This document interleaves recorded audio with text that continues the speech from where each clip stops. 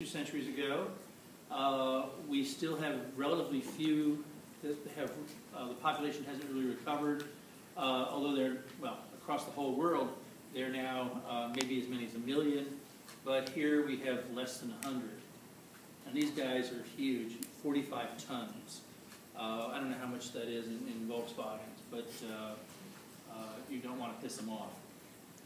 And these are the ones, I don't know if you've seen the photographs of them going down really to great depths, and they go after the giant squids. And so if you see one of these guys close up, you'll see that they have damage from fighting the squid. They'll have sort of claw marks or sucker marks. And so they're sort of heroic fights way down there in the dark. And it's a really hell of a way to make a living. As I said, the females form pods to protect their young. And in the past, harpooning a sperm whale was done from very small boats like this, and the result was often that the whale would get annoyed and flip the boat or smash it. And now whalers have switched. They're on bigger boats, and they've got these very high-powered cannon harpoons, and so it's not really competitive. It's just a slaughter. We've stopped the slaughter of them for now. There's a question as the population rebuilds, some nations want to pick up whaling again. And like those beautiful things you saw from the hawksbill turtle, this is what's called scrimshaw, which is taking the teeth of the whale and sort of sketching in scenes, things. The whalers would do this in their years of spare time. They would sketch perhaps things they saw in the countries they stopped in, or things back home, or ships. And the other sort of darker side for the ladies in the room is that in Victorian days they used the whale bones to make stays or corsets. Corsets. And the idea was that you weren't really attractive unless you had one of these and you had someone in the back. They would even put their feet up to hold them tight. And in some cases, to be really fashionable, women would break their lower ribs. And the idea was you would have a wasp waist. And breathing was sort of optional. But it was hell of a sexy too if you were someone in the 1890s. Guys would just look at this. Of course, they got really excited by seeing an ankle. So culture does change. But that was one of the major, that and whale, of course it's whale oil, and souvenirs like this were the big drivers. Also whale meat, but whale oil was the big one. They would capture a whale, strip it, put the meat into a big pot, and boil it down until it was oil. Hawaiians knew the sperm whale, probably didn't catch them, but we don't know, but they certainly washed up. And so they were used for some of their, as part of the culture, incorporating different parts of the whale into necklaces. Orcas, they're just cool. Has anyone seen an orca in the wild? Ooh, can you live to tell it? No, actually they're very nice. Not sure it's Sea Life Park. Or SeaWorld. They're mostly here in the winter. You don't see them usually, but if you go to Washington State or Alaska, they're relatively common. They're incredibly sophisticated. They have cultures. There may actually be a variety of species. Some of them only hunt marine mammals. Some of them hunt herring. They have distinctive calls, and they stay together in groups. Although sort of once a year the groups get together and seem to socialize, and there's some dating going on. And so the maximum here is under 500. These guys will eat anything. I've seen them in Galapagos grab a sea turtle and go like this until the feet went flying off, and then they sort of like swallowing a whole oyster.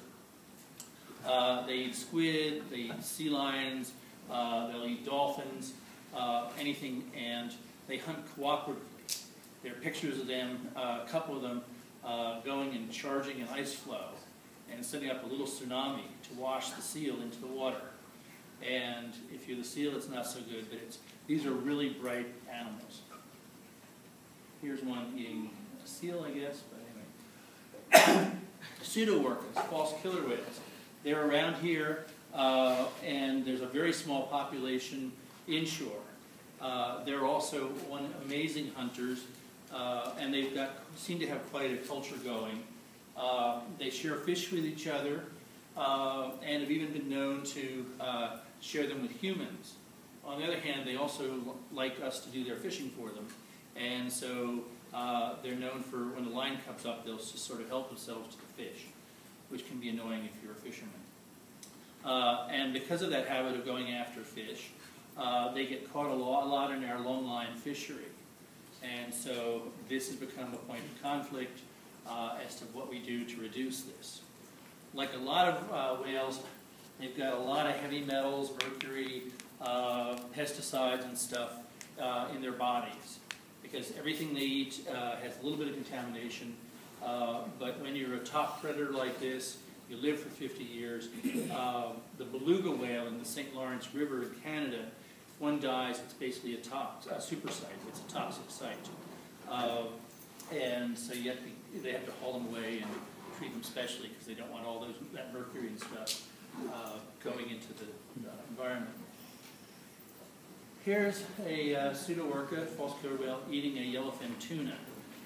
For those of you who know yellowfin tuna, you have to be pretty fast to catch these. And here's another even faster fish, the mahi-mahi. What's that? It's wahoo?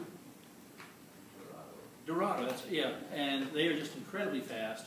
And they live right on the surface, and these things can chase them down and grab them. So they're really an amazing animal, both culturally and in terms of how they make a living. Here's my favorite, the naiad, or spinner dolphin. How many of you have seen spinners?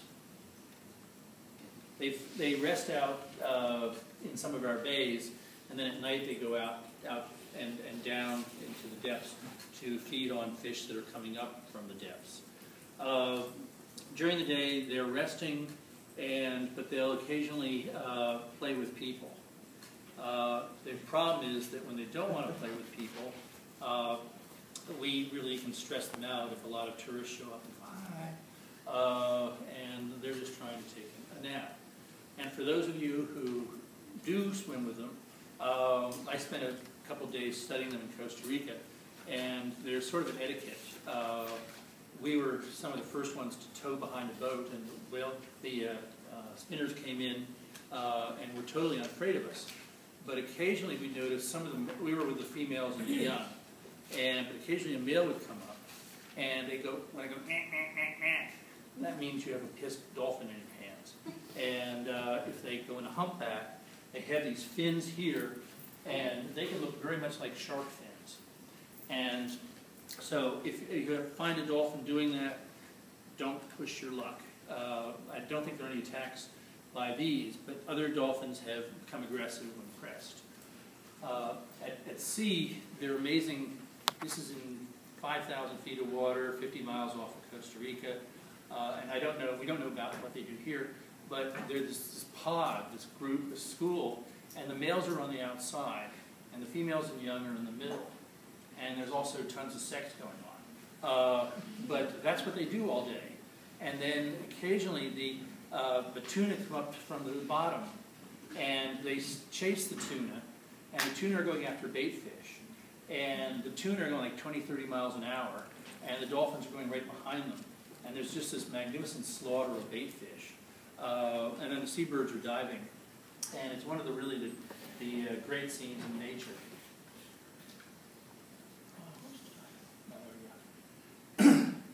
Yeah, I hear people swimming with them. It's like going to bed in your house and suddenly a busload of tourists comes through. Here's a Hawaiian resident, or here's a native Hawaiian. They're very patient. This is not really a good behavior, and he may have been going, nah, nah. But most of the time what they do is they go Z. And so if you're swimming with them, the ocean is just this Z, Z, Z. And as far as I can tell, these are individual calls by different dolphins saying, I'm here, I'm here.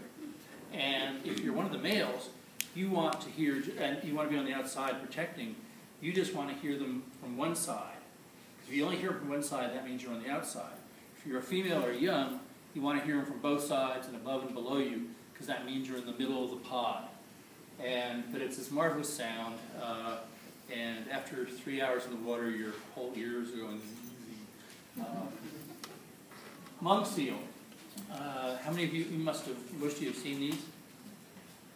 They're interesting because they're endangered, but they're really annoying the scientists and the managers, because they all live, most of them used to live in the Northwest Islands, and they have now started moving down here, and so they run into conflicts with fishermen, but they'll also take over a beach.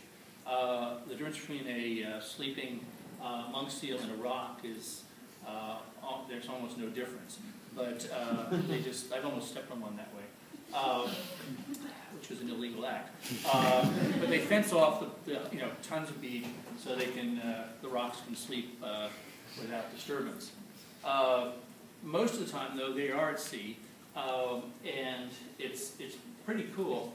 What they tend to do is drop off along the bottom and try to get away from sharks that are roaming ashore, and then they feed down to almost 1,000 feet by flipping over rocks and seeing what's under it.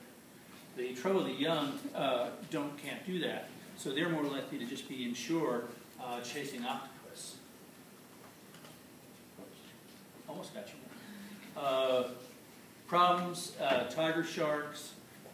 In some of the Northwest Islands, there are a couple of sharks that seem to specialize in them. And there's been a couple of efforts to try to shoot sharks to protect them. The trouble is you don't know which tiger shark, unless you can recognize it. Just shooting sharks just doesn't work, because there aren't that many tiger sharks, but you're just likely to kill the wrong one. Much more damaging is the social life. There are relatively few females. There are a lot of males, and their idea of foreplay is sometimes drowning the females. But they also go after the young, and they'll either bite them and try to hold them, or they'll just bite them and drown them. So there's again been an effort to try to move, they wanted to move the young down here away from those excessive males. But folks down here, particularly fishermen, weren't too happy with that. So, and then they just can't shoot all the males because it's an endangered species. So we don't know what to do. Here's a problem that happens with all they're called pinnipeds, which are the seals. And there's just so much netting and stuff, crap in the water, that they tend to get caught in them. And if you see a seal caught, just call someone else. Don't try to get him free yourself, because they won't understand what you're doing, and they've got incredibly razor-sharp teeth. And so it tends not to end well for anyone involved. So they are moving down here to the islands. There's not the shark population. They're not all those males, but there is conflict with humans. So we'll have to see what happens. Here's one of our prominent biologists in his younger days. And you can see the yellow fences and the line to keep the humans. Why is there this sex imbalance in the first place? I don't know. It may be, I'd have to get back to you on that, but I think it may be more stressful to be a female out there. Especially if you have all these males. It's sort of like frat boys going crazy at times. So let's go to the second one.